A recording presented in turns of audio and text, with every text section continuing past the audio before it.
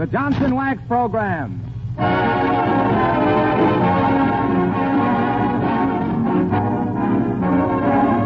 The makers of Johnson's Wax and Johnson's Self-Polishing Glow Coat present Fibber McGee and Molly, incident number 256, written by Don Quinn, with music by the King's Men and Billy Mills Orchestra. The show opens with Get the Moon Out of Your Eyes.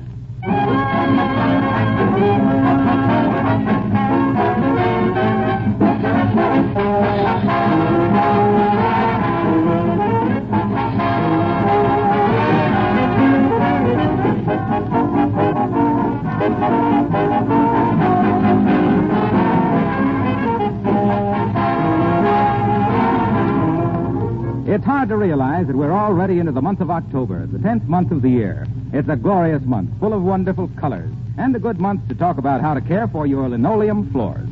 How can you keep the colors of your linoleum bright and sparkling? How can you make the linoleum itself last longer? Well, here's how. With Johnson's Self-Polishing Glow Coat, used with great satisfaction in many thousands of homes from Montreal to Mexico. Ever since Glow Coat was introduced a few years ago, its popularity has increased steadily. It makes floors gleam with beauty, gives a long-lasting polish that's easy to maintain, protects linoleum and other floor surfaces against wear, does all these things at low cost and with practically no work. Glow Coat is self-polishing. It takes no rubbing or buffing. Simply apply and let dry, and in 20 minutes your floor is like new. Be sure Johnson's Glow Coat is on your next shopping list.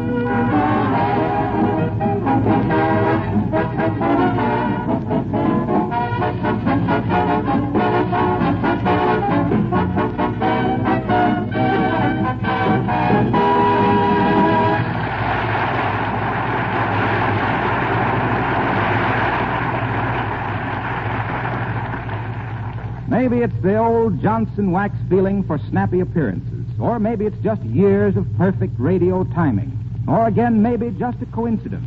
But just as we opened their show tonight, who should be driving up in front of 79 Wistful Vista, home from their vacation, but Fibber McGee and Molly?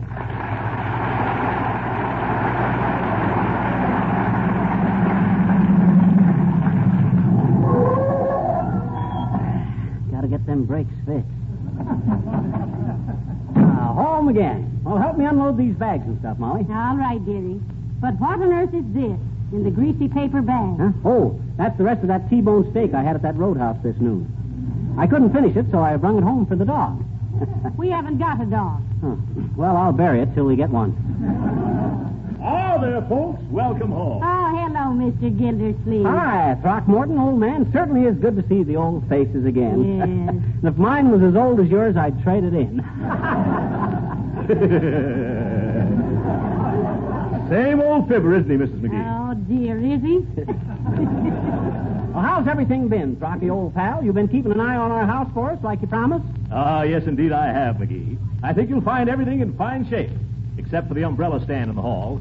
That got broken. Oh, yeah? How'd it get busted, Gildersleeve? Well, I think the carpenters must have done it when they were rehanging the dining room door. What?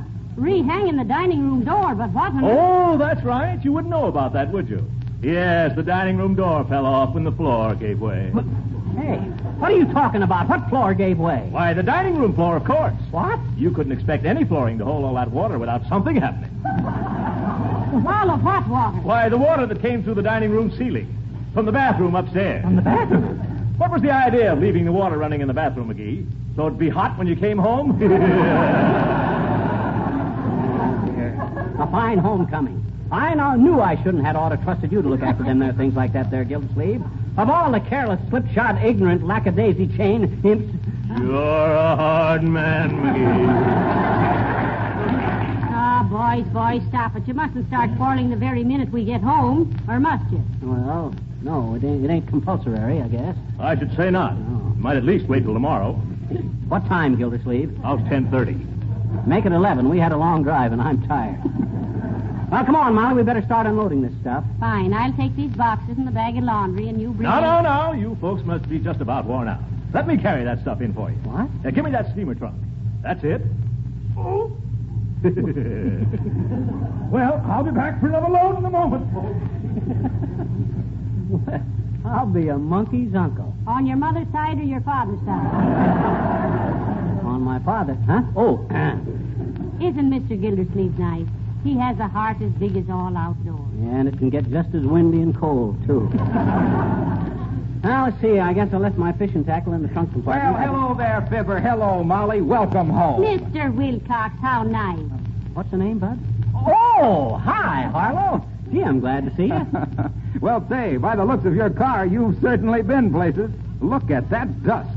Tell you what you better do. Get a can of Johnson's Car New and... Okay. Crawl off your dog. We know the car's dirty, and we know what to do about it, too. Now, let's go on from there. Friendly and non-commercial. All right. Can I help you unload that luggage? No, thank you. Mr. Gildersleeve is helping us. Yeah. Besides, we don't want you to see the present we brung you before we're ready. Oh, you'll love it, Harlow. Gee, what is it? Oh, now, don't be impatient. You drop by later, and we'll give it to you. Yeah. All right. And if there's anything I can do, just give me a ring. Ah, good old Harlow. Say, incidentally, what did we bring him, McGee? Oh, I don't know. We'll find something. How about that sewing basket with the beads on it we bought from the Indians in Walla Walla? Well, it'll have to be cleaned first. Huh? You carried your bait in it for 2 weeks. That's all I did carry in it, too. Well, folks, I carried that steamer trunk right up to your room. Now, give me another load. I won't be satisfied till I get every bag out of that car. Now, let McGee help you. Yeah, I'll be glad. No. I'll get this big box. And, McGee, you hoist that outboard motor up on my shoulder. Okay. Oh. Better straighten the rudder on it, McGee, or you'll have him going around the block. That's very good, Mrs. McGee. I thought it was pretty good myself. I'll be back for another load in a moment. What's got into that guy, anyway? He's working like a beaver. Except his tail ain't so flat. Well, it will be by the time he lugs in a couple of more trunks. Now, stop criticizing a helpful neighbor and get to work. Okay. Now, let's see. There's my fishing... Oh, look, McGee. Huh? Here comes the little girl from across the street. Hey, what's she looking so haughty about? Hi there, sis. Oh, how do you do? Hey, come back here a minute. Hey, sis. Were you addressing me, sir? Hey, what are you getting so high-hat about? Well, gee, it was my thought that inasmuch as our business relationship had more or less culminated, there was no further point in assuming a false heartiness upon a casual contact with my former employer, I betcha. Your former employers? Mm-hmm. You ain't leaving our show, are you? Well, I've had some very good offers. Oh. And when you've been in show business as long as I have, Chief. Okay. So who's been making you offers? My agent told me not to tell, I betcha. Oh, who's your agent, little girl? Willie, too. But you can't talk to him now on account of he had to go to bed early, on account of he broke a window with his football, on account of a belief. He broke a window on account of a belief? Sure. He believed he could kick it clear over the house. Oh, I see. I said I see. Well, don't expect any credit for it. It was pretty obvious. Okay, sis, okay. Anyway, I wish you a lot of luck with your new show, whatever it is, and I hope you'll always think well of old Fibber and old Molly. Let me out of this. Huh? Oh. Yeah, we've had a lot of fun together, haven't we? Yes, we have, sis, but whatever you do, we wish you well. But if I was you, I'd talk it over with your mother. With who, mister? Your mother. My mother? Yes, your mother. Who is it that you can always depend on to tell you a story at bedtime? Who sings to you and makes you laugh and makes you brush your teeth every night? Oh, Bob Hope. What's on, mister? I'll see you next week. Right, kid. I think a smart youngster like that really deserves a pat on the back. With a hairbrush. The little pup, she did... Oh, hi, Gildersleeve. Much obliged for helping. Couple more trips and you ought to be about through, huh? Yes, McGee. But as I said, I won't be happy till I get every bag out of that car. Mm-hmm. Well, there's only one more bag left, Mr. Gildersleeve. The Gladstone. You bring that, McGee. Okay, Molly. Oh, no, you don't, McGee. I'll take that. Oh, come, Throcky. You've done enough. You think I have? Well, watch this. Hey, watch what you're doing You're there. spilling everything out on the sidewalk. That's what you get for putting my bag on the bottom of the pile. Huh? When you borrowed it last summer, you didn't tell me you'd be gone 13 weeks. My wife has been wanting to go away on a visit for 2 months. Well, and now maybe she won't even go. You see what you've done, McGee?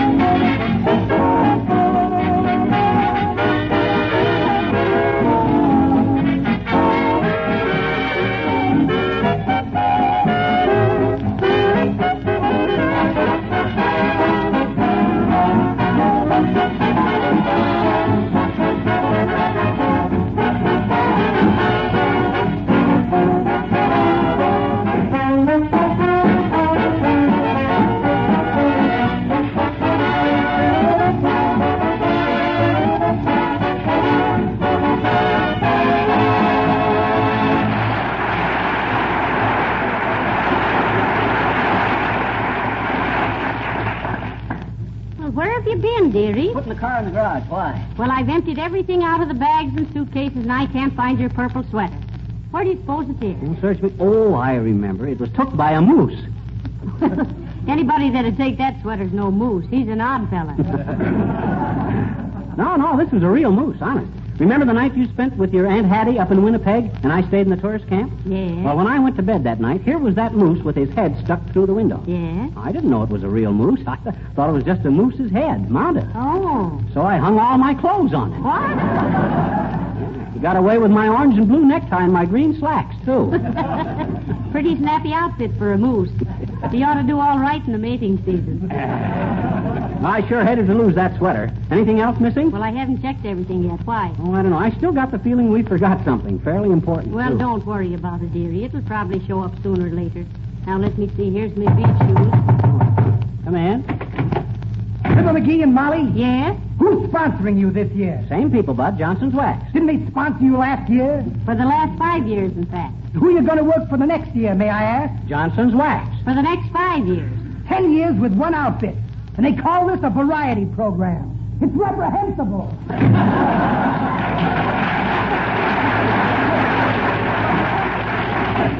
Fresh guy. What does he expect us to do? Change sponsors as often as we change our jokes? Quick, keep on talking. You left yourself wide open. Let's go over these souvenirs and gifts, Molly, and see what we're going to give to whom. All right, I put them all over here on this end table. Now, let's see what we got. There's that snakeskin hat band and the abalone shell table lamp. A little Indian squaw doll holding the paprika. Papoose. Papoose is what they hitch on the end of a freight train. No, that's a caboodle. Oh, yeah. Well, then what's a paprika? Red pepper. All I gotta say is that's a heck of a name for an Indian baby. Red pepper. Of all the Old Home Week. If they pound on that door as often as they did last year, it'll make the old home week all right. Come in. Oh, there, my dears. Welcome home. Mrs. Uppington, how nice. And Billy Mills. Hi, Uppy. Hi, Billy. Hello, kids. I sure am glad to see you back. Getting lonesome, Mr. Mills? Nope. Getting broke, baby.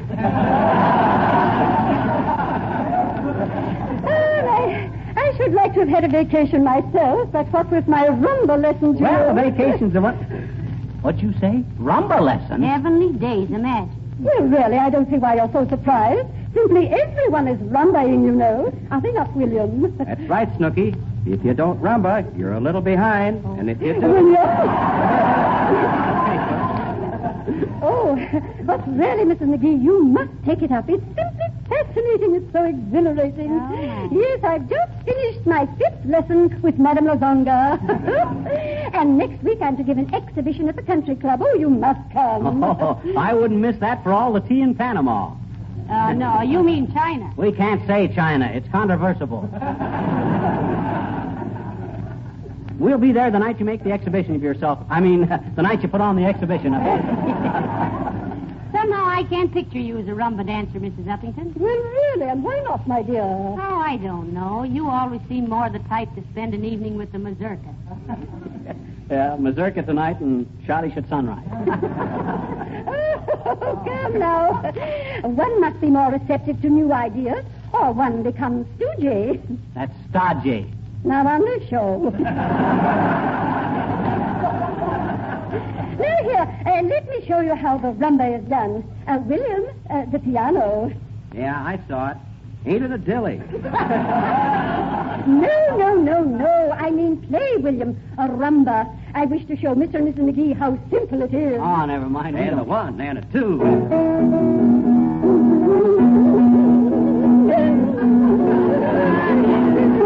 Every day. Look at that, will you, Molly? He's hippier than a bull fiddle.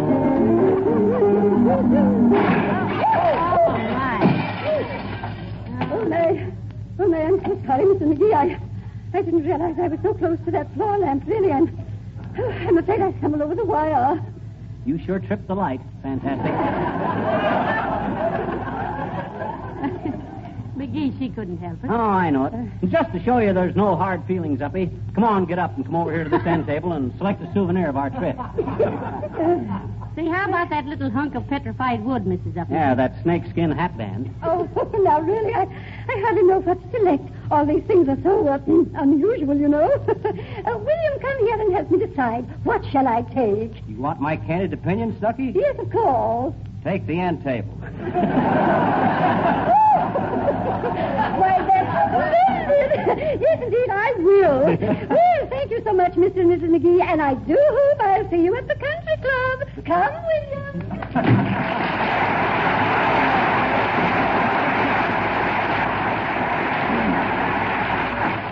Well, I'm glad I didn't put those things on the piano. I can't get over old Uppy doing that rumba. Now what? I got that feeling again. What feeling? That we forgot something. You sure all my fishing tackle was unpacked? Because I'm positive Hey, that... where's my present? What you mean, where's your present? Is that any way to come busting in here when we ain't hardly unpacked yet? Well, gee whiz, you promised. Let me see it. Come on. Oh, all right, big baby. Here it is. How do you like it, Harlow? What is it? Well, you see, Mr. Wilcox, you put that little flower in your buttonhole, and the bulb has water in it, and when somebody smells of the flower, you squeeze the bulb and squirt him in the eye. Oh, I see. I kind of envy you, Harlow. You can have a lot of fun with that. Yeah, I'll be a social panic with this. You know, it reminds me of a magic plate lifter I had once. Yeah? You know, you put it under the tablecloth, squeeze a bulb, and somebody's plate jumps up and down. Ha, ha! Boy, was I a card. Yeah, I'd like to have one of them. You still got it, Harlow? No. Johnson's wax just about ruined that gag. What's that? Yeah.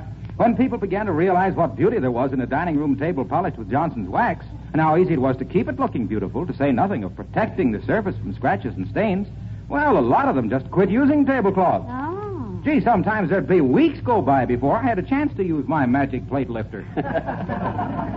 Well, that's pretty tough, Harlow, but you can't stop progress. No, I guess not. Well, did you have a nice trip? Oh, wonderful, Mr. Wilcox. I don't know who enjoyed it the most, McGee or me or the old-timer. The old-timer, was he with you? Oh, Yeah. sure he was. He was more fun than a barrel of monkeys, too. At least we think he was. Yeah. Next trip we make, we're taking a barrel of monkeys instead. Just for comparison. Well, did you catch any fish, Fibber? Or are you a fisherman? Am I a fisherman? You hear that, Molly? Am I a fisherman? Well, we're both waiting for the answer, dearie. Even when I was a little tyke, I could catch more fish than anybody in town. Well, I caught so many catfish, they even nicknamed me after him. Oh. I think. Bullhead McGee, I was known as in them days. Oh, my. Bullhead McGee, the blue-eyed, brown-haired, barefoot boy, bravely bouncing on the bosom of the briny in a battered boat to bring in bountiful batches of black bass and bluegills for breakfast. Best barracuda battler that ever braced a back on a bulkhead to belabor the big babies that bite the bait and bend the bamboo till it's about to bust.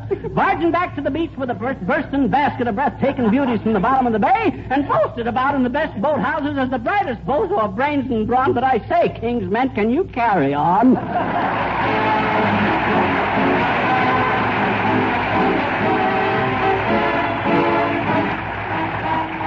The King's Men sing The House That Jack Built. This is the house that Jack built.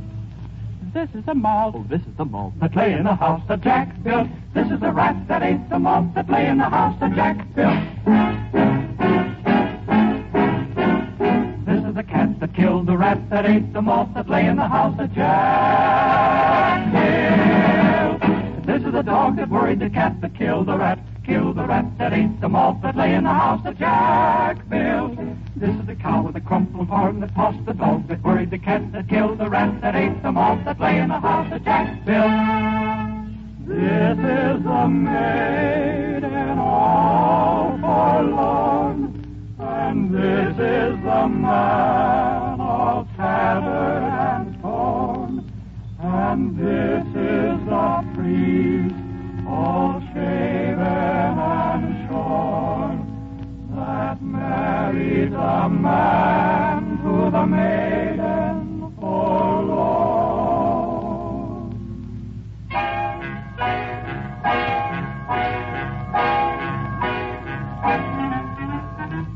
This is the rooster crowing in the early morn, that wake the priest all shaven and shorn, that married the poor young man all tattered and torn. The man who kissed the pretty maiden, so forlorn, the maid who milked the cow with the crumpled horn. The cow that tossed the dog that worried the cat that killed the rat that ate them all in the house that Jack built. This is a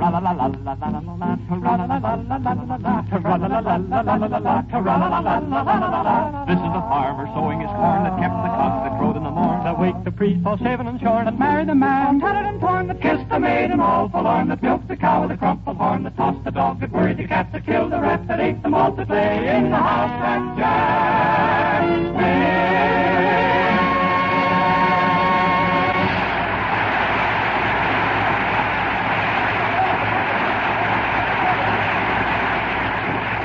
That sounds good. Hey, Molly, give me a pencil and paper. What for, dearie? I'm going to write a list of everything we took with us and check it against what we brung back. I know we left something someplace, and I can't for the life of me remember just... Oh, hello, Mr. DePopulis. Well, for scream's sake, Fizzer and Cupid. Yeah. Welcome home again as I live and breathe the best I can with this hay fever. Well, thanks, Nick. Glad to see you. My goodness gracious. It must have been a wonderful thing to be driving all over the Western Hemisphere and doing all that seat sign. No, you mean sightseeing. On a long trip, you can do both, I'm thinking. I'm going to take Mrs. DePopulis and the kids on a long trip one of these days. Every night, my biggest boy, Demetrios, is bringing home a lot of road mops. Road maps. Road mops. He's in the street cleaning department. But what was I saying before somebody is blowing the whistle on my train of thoughtfulness? You want to take a trip sometime? Oh, yes. The only thing is, I think we'll have to ask you to take care of our cat. Oh, what kind of a cat is it? She's a miser. A miser? Your cat is a miser? Sure. Oh, she's a terrible little miser. How much money has she got? Oh, she hasn't got any money. She works for nothing.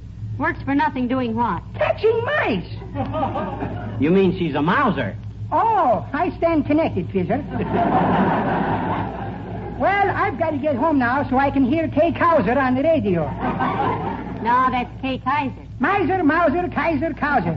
What difference is it making to anybody but a man or a mice? Incidental flaws, Fizzer. Huh? Where were you going on this... For scream's sake. Where were you going on this big vacation of yours? Up in the high Sierras, Mr. DePopulis. And believe me, you get some beautiful panoramas from some of those mountain peaks. Yes, I wouldn't be a bit... You get what, Cupid? Some beautiful panoramas. Oh! Well, panoramas wouldn't be very appealing to me. Oh. I like the old-fashioned nightshirts. Well, so long, Fizzer and Cupid. If you get a chance to drop down by my candy kitchen, why bother?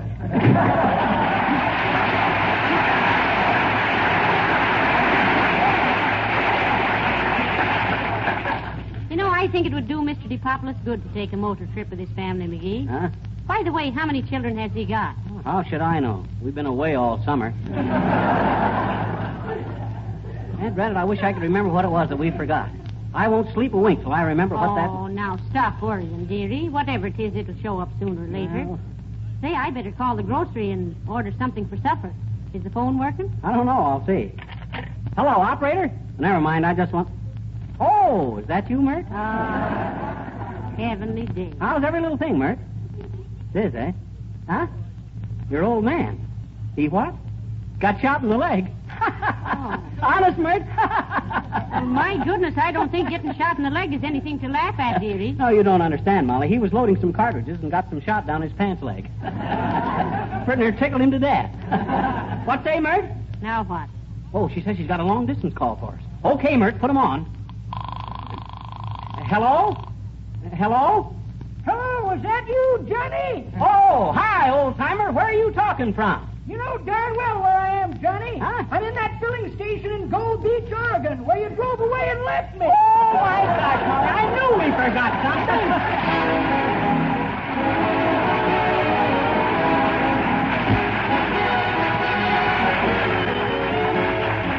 Fibber and Molly will be back in just a moment. I'm very glad to tell you about a wonderful new Johnson product, a new and entirely different kind of enamel called wax enamel. If any of you ladies have in mind doing a little redecorating, repainting your woodwork, bathroom, or any pieces of furniture to give them new life and color, then please try wax enamel. Why is it different? Well, it actually has wax mixed right in it, so it dries with a beautiful, smooth, lustrous, wax-like finish. And because of this wax right in the enamel, wax enamel gives greater protection against scratches and marring, and is easier to keep spotless. It took years of research before Johnson chemists perfected wax enamel, but it was worth waiting for. It comes in a wide assortment of smart colors selected by a prominent interior decorator. Wax enamel is economical because a little goes a long way, and one coat almost always covers. See wax enamel at your hardware, paint, or department store. Remember, it's made by the makers of Johnson's Wax. Hey, you Fibber McGee and Molly? Yes, we are. I'm warning you. You better get out of here, quick. Why? They're following you, right now. Huh? Who's following us? Bob Hope and his mom. Good night. Good night, all.